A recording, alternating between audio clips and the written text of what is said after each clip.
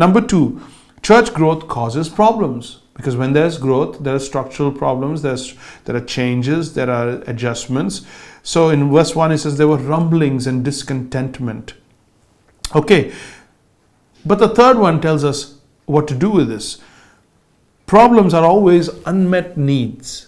Problems are always unmet needs. The Greek-speaking Jews claimed their widows were being neglected in the daily distribution of food.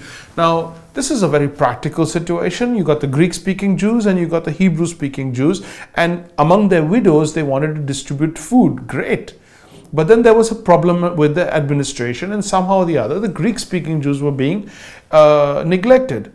Now, where there is a problem, there is a solution. Where there is an unmet need, there is a ministry. And that's what small groups can step up to and say, oh, we can do that. Let's take care of this ministry. So as you pray, as you see, as you look, and as you hear problems, you can probably, or see problems, you could probably respond in ministry.